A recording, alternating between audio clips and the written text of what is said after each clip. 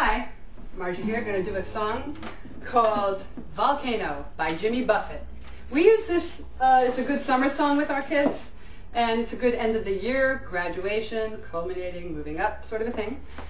So I haven't had, and I have to say this, haven't had any kids have a problem with it, but being that I'm a music therapist, there are some sensitivity issues here. You may not want to use this in every situation. And I don't know if you could hear it, but it's a natural echo song. You would go like this. The ground is moving under me. The ground is moving under me. Tidal waves are on the sea.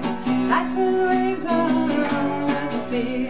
In fact, we can even break it down further to teach the kids, and for the kids who have trouble getting out a whole sentence like that, it would go, smoke is in the sky, in the sky. Birds know how to fly, how to fly. And I don't know, I don't know. I don't know where I'm gonna go when the volcano blows. And the kids all jump up on that word and have a good time.